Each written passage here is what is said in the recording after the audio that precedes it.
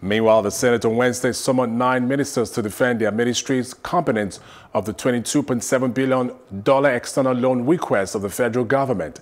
President of the Senate, Ahmed Lawan, said the affected ministers must appear before the Senate Committee on Local and Foreign Debt on or before Monday next week.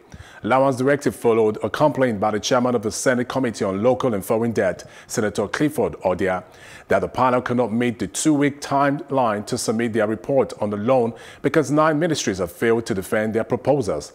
Senator Odia said out of the 18 beneficiary ministries, only 8 have appeared before the committee. He said the committee needs serious explanation from the ministries to enable them to submit reports to the Senate.